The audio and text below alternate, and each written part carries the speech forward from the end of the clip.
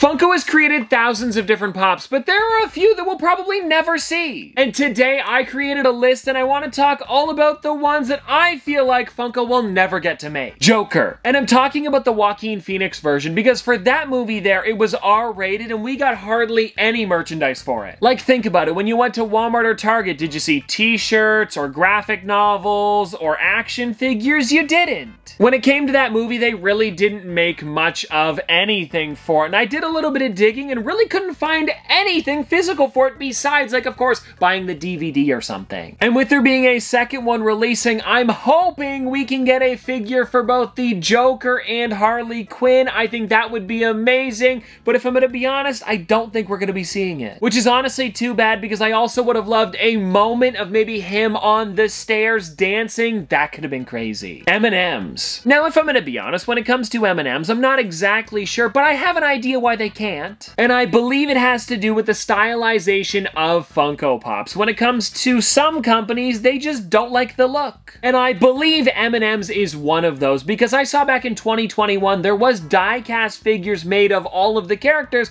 but if you'll notice with those ones there, they look exactly like they do in the commercials. And when it comes to Funko Pops, they would have to have the big black eyes, a different shaped body, larger arms, weird feet. I don't think M&M's would like it too much. And so I'm guessing that's why we're never going to be seeing M&M's characters, even though I would love like a giant set of them with all of the different blue, red, yellow, green, brown, orange, the list goes on. Oh, and another thing that I found out is that M&M's is owned by the Mars company, and they have a lot of different products that have never been turned into Pops either. And if I'm going to be honest, a lot of them probably wouldn't really make sense for Pops, but I could see them being turned into foodies perhaps, like Juicy Fruit Gum, Uncle Ben's, as well as Hubba Bubba. Oh, and even Twix I think would be a really neat one. We haven't seen any of them. Mario. Now this one's probably pretty self-explanatory. People have been asking for Mario figures since Pop started. It's really funny too because I did a video a couple years ago where I talked about every single character in Smash Bros. And I had to skip a lot of them because of course Nintendo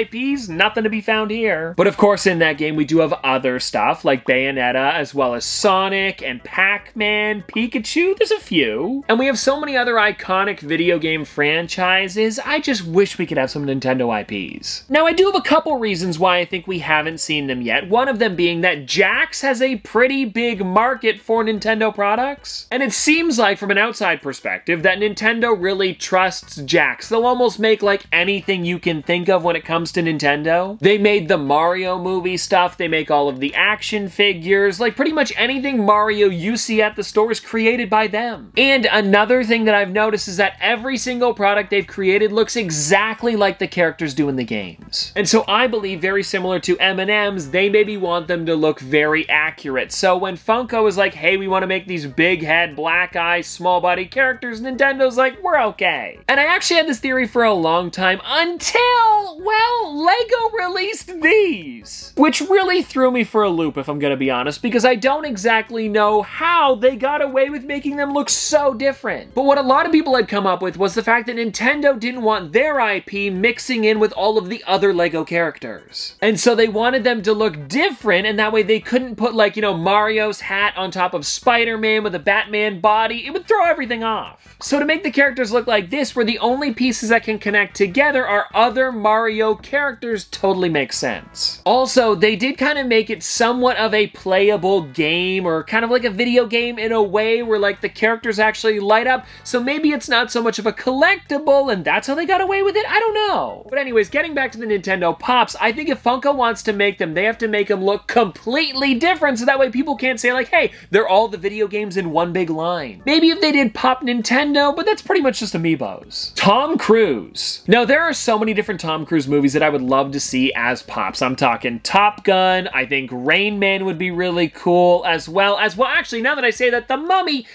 kind of has a Tom Cruise figure. If you guys don't know, in that franchise, he plays Nick Morton. There was actually a couple of them that accidentally got released. So he does technically have a Funko Pop, but there are very few of them out there. I believe a couple stores got in like a case or two, that's it. And ever since then, we have never got a Tom Cruise character, and that's because he doesn't license out his likeness for some reason. Like, take a Google, everybody. Look up Tom Cruise toys, action figures. You won't find much, probably besides that Funko Pop. Which is definitely interesting considering how many great movies he's been in. I feel like he could sell so so much merchandise. Taylor Swift, a musician that people have been asking for years, especially since she's been doing her Eras tour. She's been all over the world. And I think the main problem with Taylor Swift is the fact that she's too expensive. She's literally a billionaire. And so I feel like if they wanted to make characters of her, there would be too much money up front, or maybe she just wants too much of a cut per character. Because she didn't become a billionaire for nothing, even though she does have amazing music and has put on so many different shows. I mean, you've got to get it somehow. And I know for a while there, people were even joking about when her movie went into theaters, she wanted a cut of the popcorn sales. I don't know how real that was, so don't quote me on that, but still, it's kind of crazy. And like I said, I know how many Taylor Swift fans there are out there, so I feel like Funko, if you can create them, please do, because I would totally pick up a couple too. Studio Ghibli. Now, this is a line that I would love to see so many characters for, especially because of the amount of pops they could do. Ponyo, Princess Mononoke, Howl's Moving Castle, there are so many. Oh, and how can I forget My Neighbor Totoro? Like, just imagine everybody, a Cat Bus Funko Pop right here. How crazy would that be? When doing some research for this video, I found out that Studio Ghibli doesn't actually do any licensing for companies outside of Japan. So I wonder if there's like a way that Funko could create them specifically for there, and then if you really want them, you could order them from like a Japanese website? I don't know. But then after I heard that information, I was trying to think of any place that I had actually seen Studio Ghibli merch, and the only place that I could think of it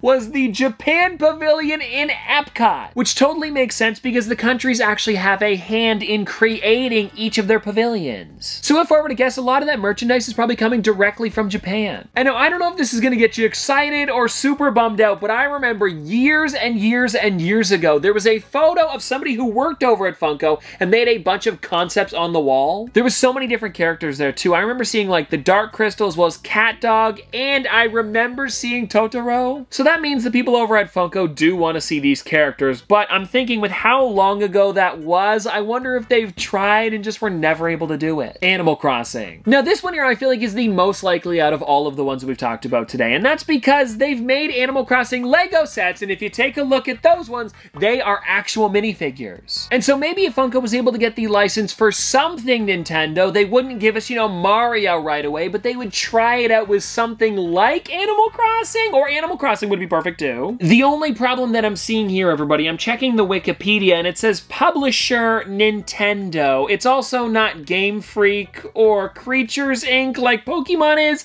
Ooh, it could be kind of tough. What I'm saying here is that it's literally just Nintendo. I feel like the reason that we were able to get Pokemon Pops is because it's not just Nintendo, they're only a third of the company. So maybe if Creatures Inc. and Game Freak were like, hey, we're okay with this, then it got moved along because it's more than 50%, I have no clue. But it's just a theory, literally a game theory. I'm sorry. And so anyways, with Animal Crossing, I'm hoping that it does happen in the future, but for now, we have none of it. And well, anyways, everybody, there we go. That is all of the Funko Pops that we will probably never see, and I hope that you guys did enjoy this video, and also if you think there's any other licenses that we won't get as Pops, please put them down below. But seriously though, this has been a lot of fun. I hope you guys enjoyed, and I'll see you tomorrow!